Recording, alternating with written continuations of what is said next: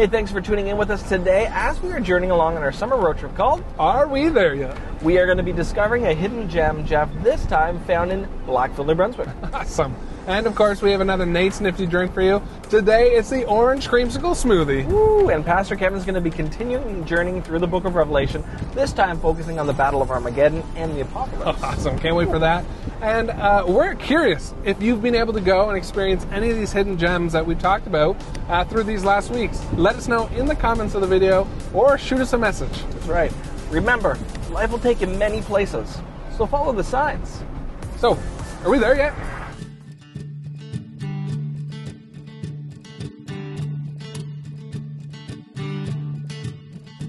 I was buried beneath my shame. Who could carry that kind of weight? It was my tomb till I met you. I was breathing but not alive. All my failures I tried to hide. It was my tomb till I met you. You called my name and I ran out of that grave, out of the darkness to your glorious day. You called my name and I ran out of that grave, out of the darkness into your glorious day.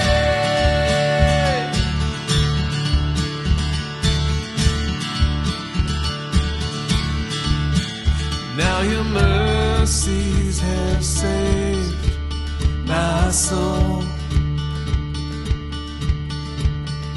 Now your freedom is all that I know. The old made new, Jesus, when I met you, you called my name and I ran out of that grave, out of the darkness into your glorious day. You called my name and I ran out of that grave, out of the darkness into your glorious day.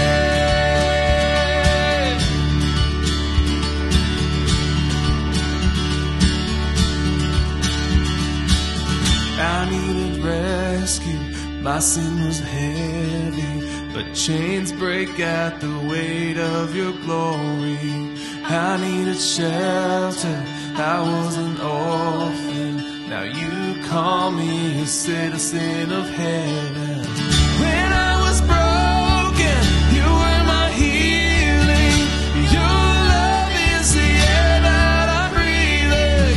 I have a future, my eyes are open, 'cause when you call my name and I ran out of that grave,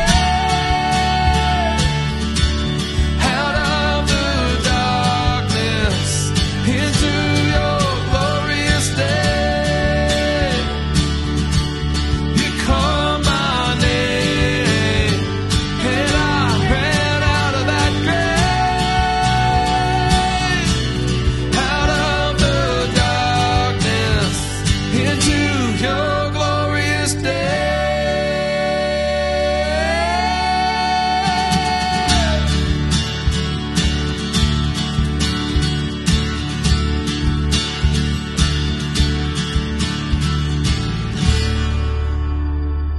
Welcome to week number 8 of our summer road trip, Are we there yet? Let me tell you, we're closer than we've ever been before. And as we've been learning, if we're not at the end as we know it, well, we are getting closer.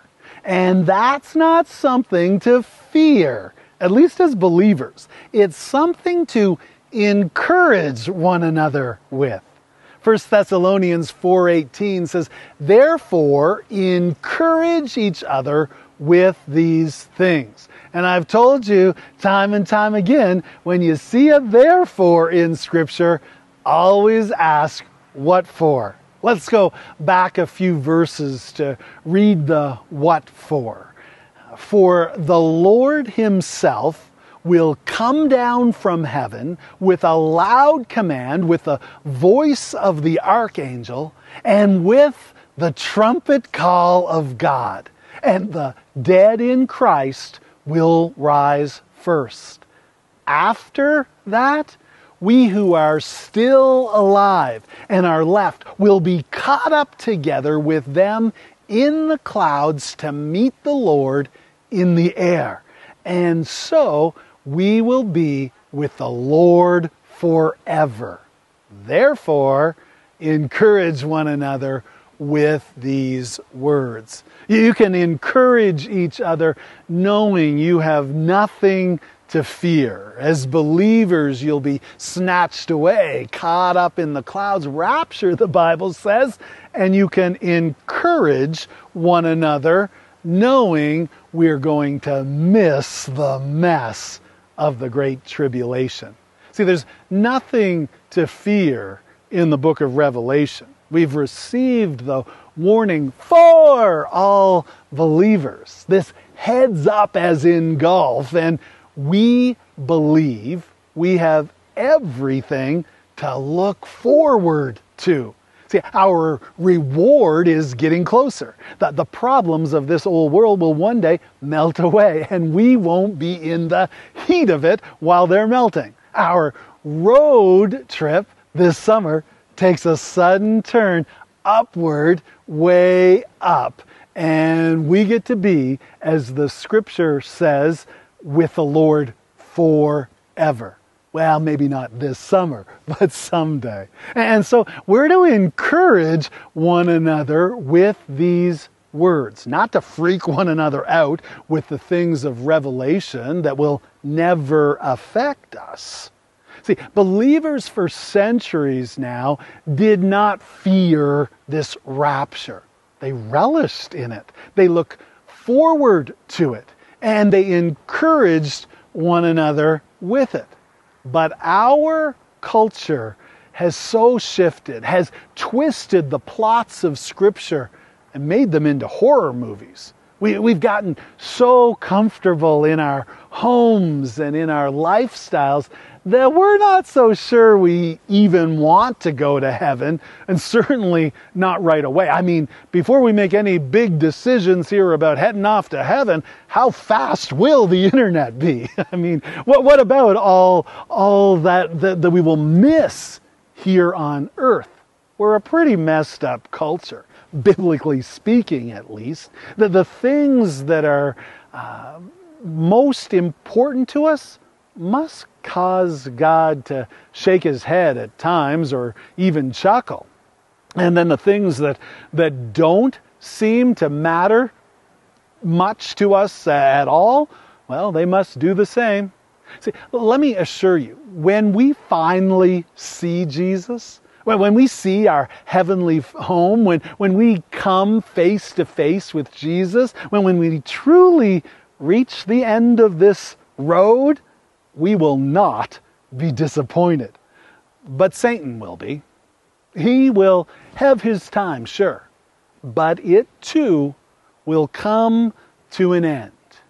In the very last book of the Bible, that revelation of Jesus written down by John, the last living disciple, we've been learning a little about apocalyptic literature.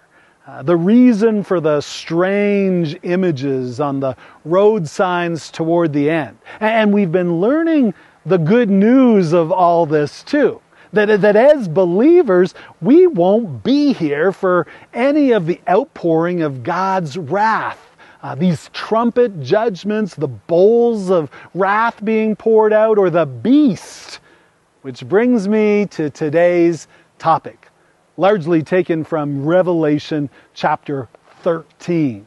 Now, you were to have read Revelation 13 through 16 for today, and I hope you did your homework because I've got some important information for all believers about the mark of the beast.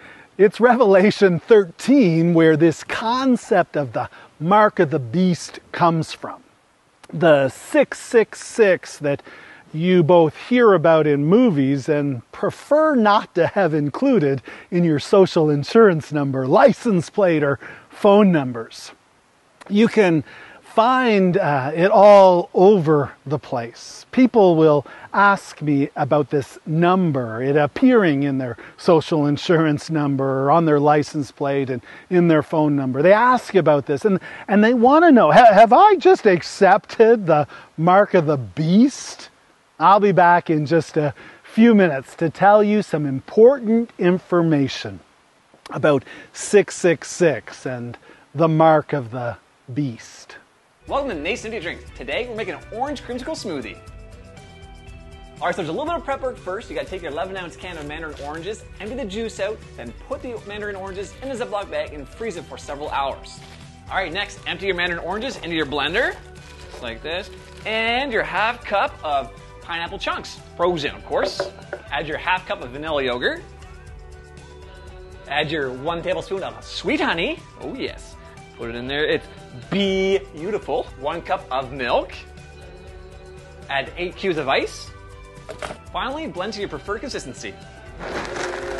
Alright, then pour your orange creamsicle smoothie in your glass. If you find it a little too thick, feel free to add some more milk. Alright, here it is. Let's give it a taste, and don't forget your wacky straw.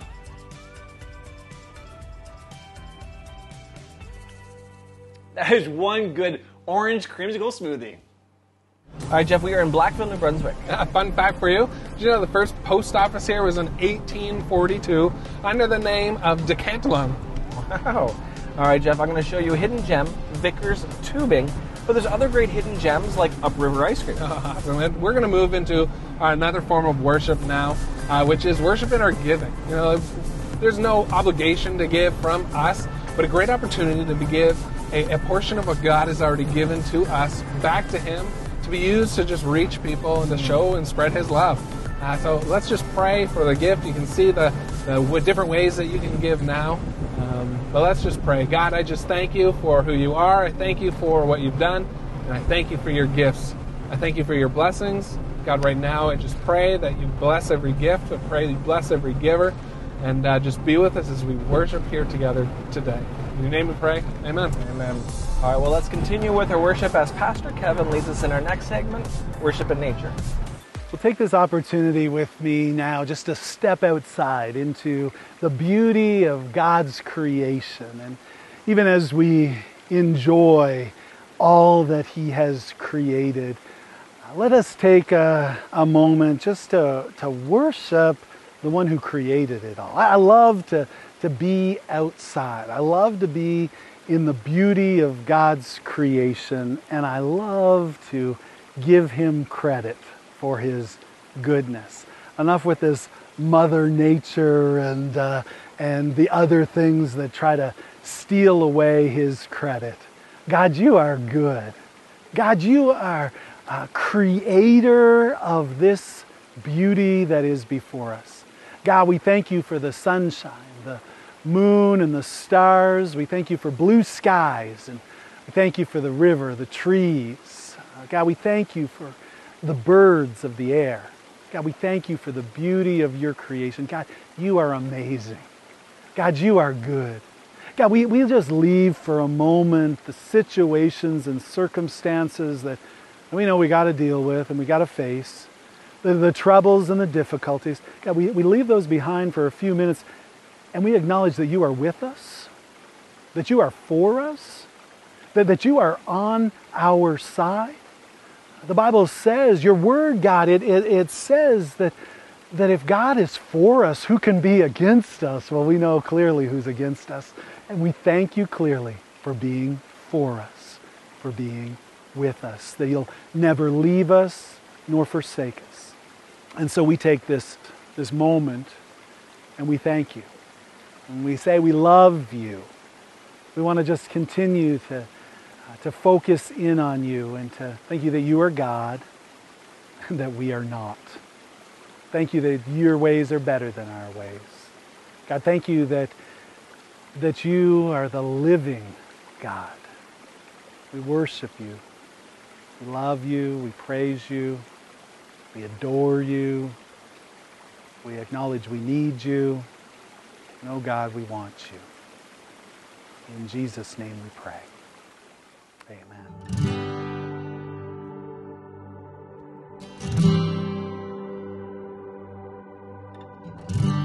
The Lord bless you and keep you, make His face shine upon you and be gracious to you. The Lord turn His face toward you and give you peace.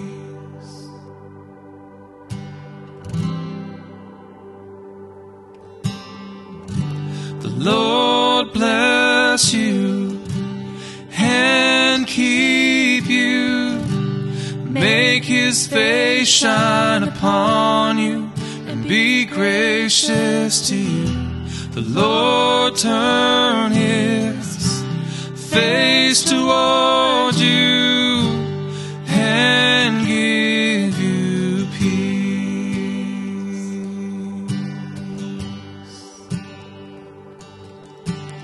Amen. Amen.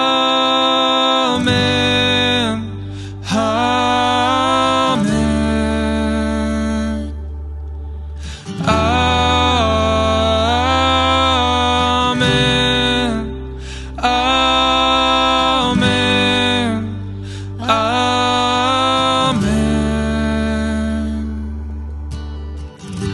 The Lord bless you and keep you, make His face shine upon you and be gracious to you.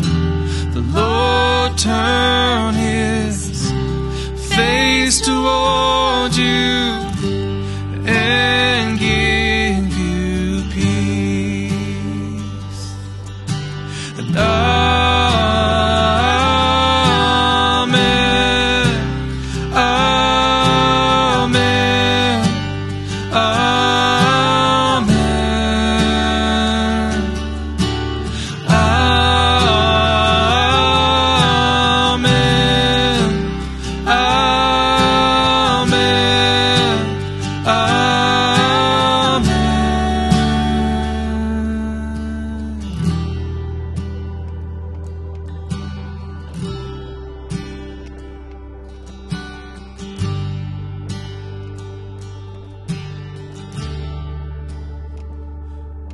may His favor be upon you and 1,000 generations, in your family, in your children, and the children, and their children. May His favor be upon you and 1,000 generations, in your family, and your children, and the children, and the children. May His presence go before you and behind you and beside you, all around you and within you. He is with you, He is with you, in the morning, in the evening, in your coming and your going, in your weeping and rejoicing. He is for you, He is for you, He is for you, He is for you, He is for you, He is for you, He is for you, He is for you, He is for you, He is for you.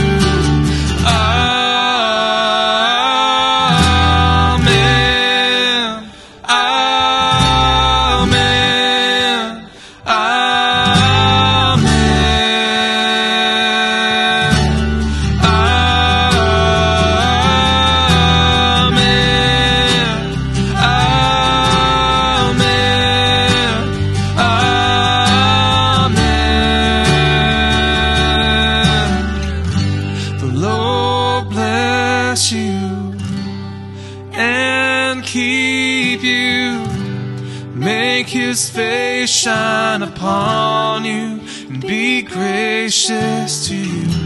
The Lord turn his face toward you and give you peace. At the close of Revelation 13, which discusses the beast, also known as the Antichrist, and his false prophet, we read in verses 16 and 17 about the mark of the beast. The beast forced all people, it says, great and small, rich and poor, free and slave, to receive a mark on their right hands or on their foreheads, so that they could not buy or sell unless they had the mark, which is the name of the beast or the number of its name. And then in verse 18 it says, this calls for wisdom.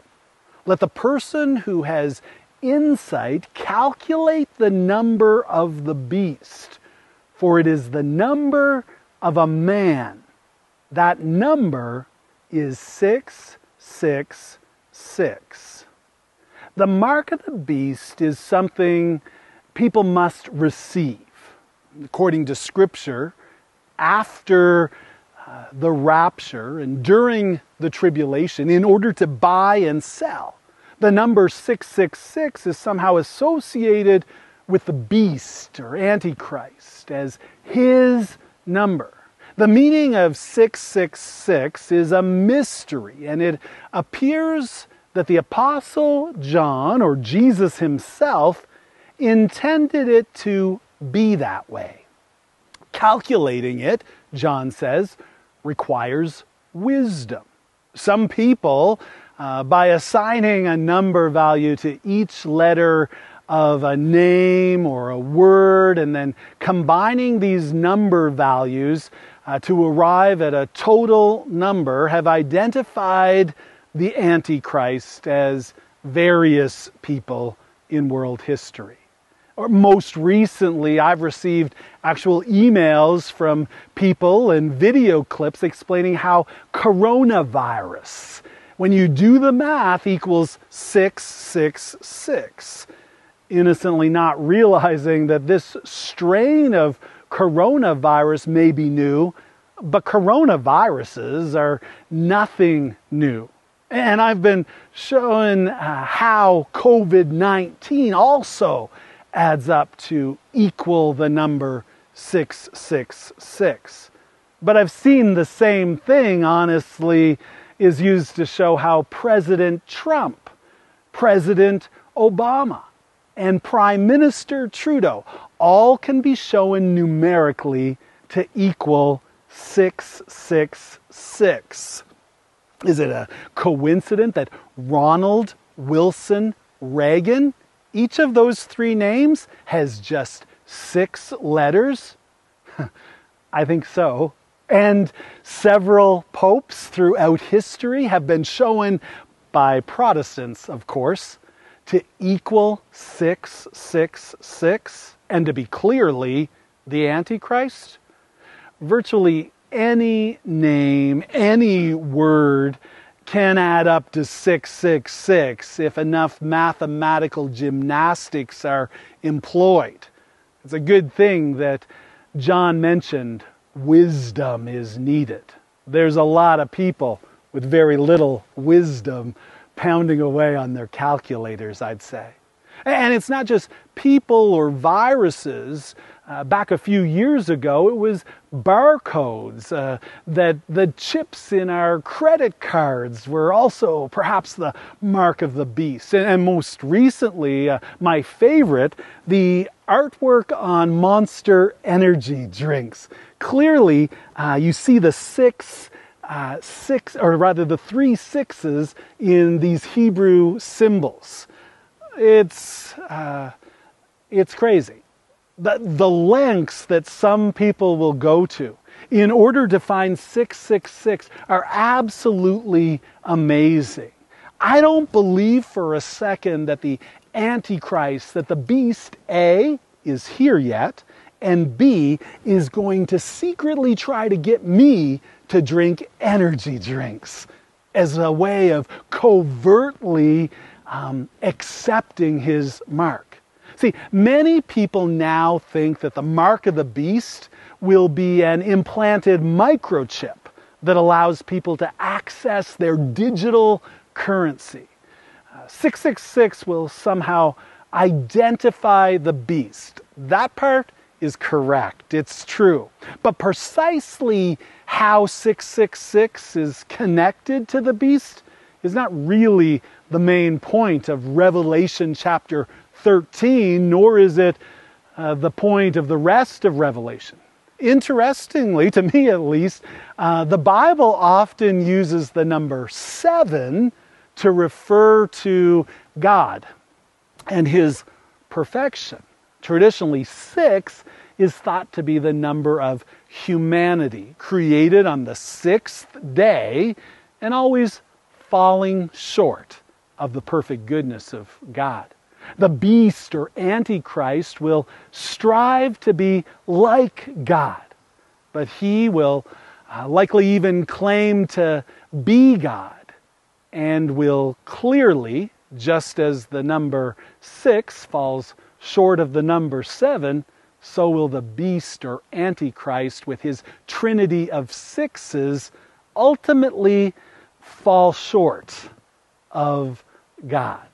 He may try to defeat God, he may have some good days, but we know how this all ends. We've read the end of the book. We see in Revelation, but just before we start pounding away on calculators, trying to figure out who this beast is, as so many seem to do, before we skip ahead to the end, you should know there's nothing a believer can do to receive this mark right now.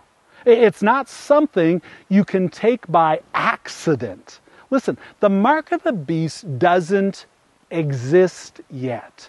And as believers, relax. It's a mystery still. You won't be here when it does come into existence. You won't be here when the mystery is relieved. You don't need to know. In my reading of Revelation and also in the Old Testament, the prophet Daniel, it seems that part of the reason it's a mystery is it doesn't yet exist and will not exist until the Antichrist comes into his full power. And as a believer, again, I won't be here, and there's no need for you to be here either.